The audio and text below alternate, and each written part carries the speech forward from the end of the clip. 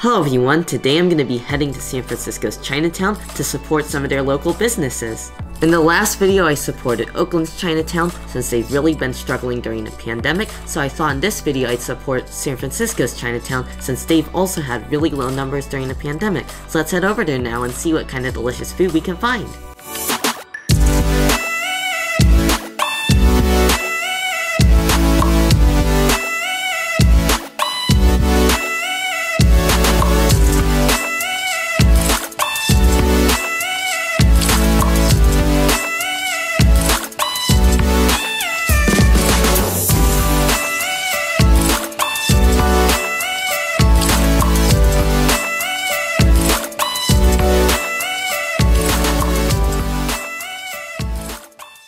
I just got to Chinatown, and the first stop I'm going to be checking out is Golden Gate Bakery.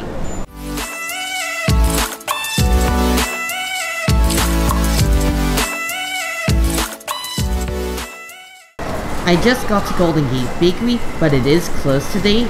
I was not surprised because oftentimes they're not open during the week because they kind of have random hours.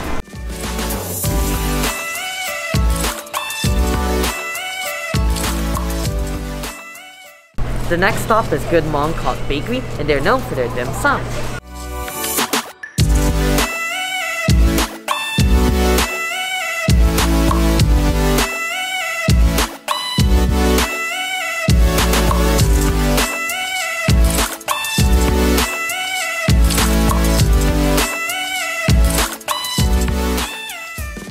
The next stop is Compo Kitchen, and I'm gonna pick up some of their roast pork and duck.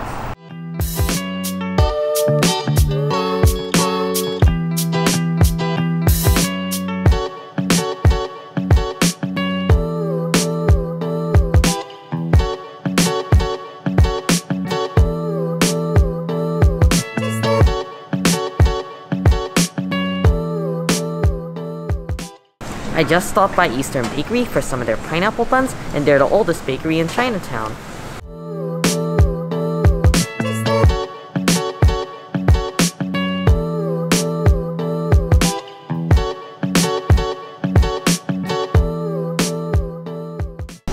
It's time to leave Chinatown. It looks like we got some good foods to try, so let's head home now.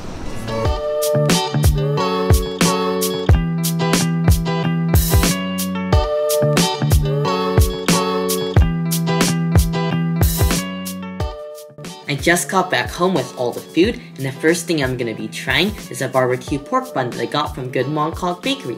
Let's go ahead and give this pork bun a taste. It smells very fragrant. Wow, I absolutely adore this pork bun. The outside is nice and fluffy, and what I love is the bun is not too dry, and the meat as well is nice and juicy, along with that rich sauce. Wow, this is a great pork bun. And what I also love is there's a ton of filling inside, so you're definitely getting your money's worth with these pork buns.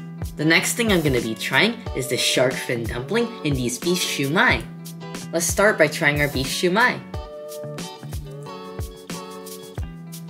Wow, I love this beef shumai. The outside wrapper is paper thin, and the inside meat is extremely juicy, and the flavor reminds me of Chinese meatballs that you would get at dim sum, and this is just really comforting. I love this. Next, I'm going to be trying the shark fin dumpling, and this is just a pork dumpling, and there's not actually any shark fin in it, so this should be delicious. This shark fin dumpling is incredible. The outer wrapper is paper thin, you could practically see through it, and the inside again, like the shumai, is extremely juicy. The second you take a bite, juice just floods your mouth, and I love that. And the inside is just filled with little bits of mushroom, water chestnut, carrot, and a little bit of celery. It's just so fragrant and flavorful. This is a must try. Before I recorded this video, I had no clue what shark fin dumplings were. I just thought they sounded really interesting, and I looked it up in Wikipedia, and according to them, shark fin dumplings were popular in the 1980s when they originally used shark fin, but since all this controversy has been happening about sharks, since they've been harvested for all their fins, and people have been really upset about it, they just switched to using pork instead, and I have to say, shark fin dumplings, wow, they're a must try.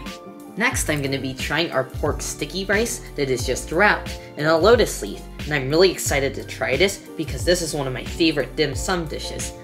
pork sticky rice. Here it goes.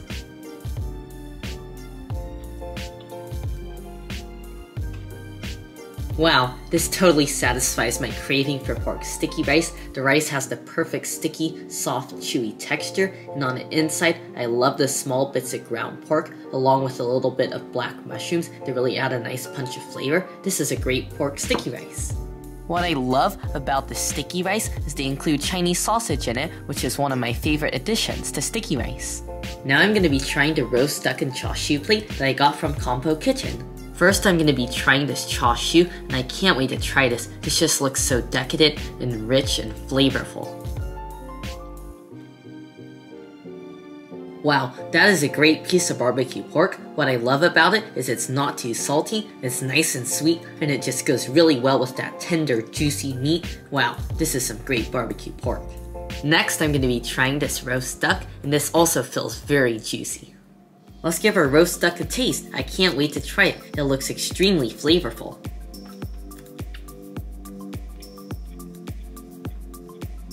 Wow, that is some great roast duck. It's nice and juicy, and I love the fat that's under the skin. It really just adds some more flavor to it, and this is a great roast duck because it's also not too salty. I find that oftentimes these roast meats are too salty for me, but these are perfectly seasoned. Wow, this is great. Now I'm going to be trying the pineapple bun that I got from Eastern Bakery, and this is one of my favorite pineapple buns.